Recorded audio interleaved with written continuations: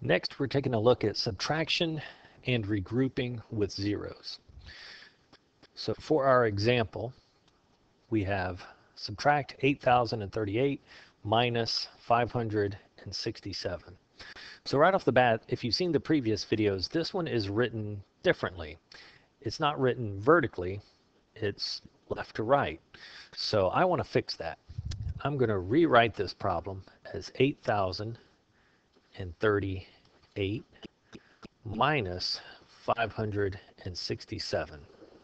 So I was being very careful to make sure that I lined up the right-hand side of both of these numbers, because that's going to be my starting point right here, this furthest to the right column.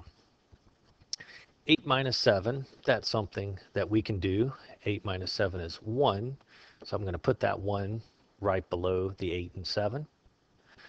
But when I move over to that next column right here, the 3 minus 6, that's a problem.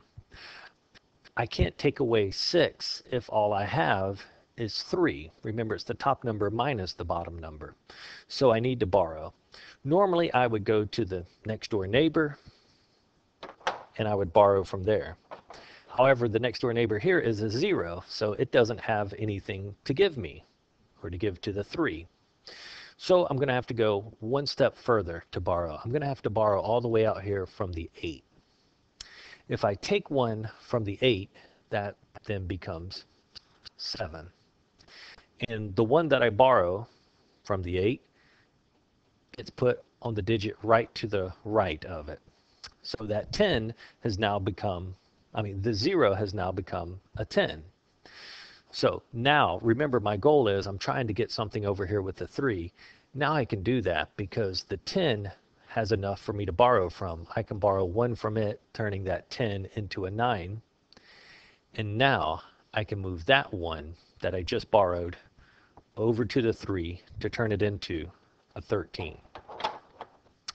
And that we like because, again, 13 minus 6 we can do. 13 minus 6 is 7. So I can do that straight down. 13 minus 6 is 7. I look over at the next column, and what I now have at the top is a 9 minus at the bottom of 5. Again, that one's okay. 9 minus 5 is 4. I can put my 4 right here.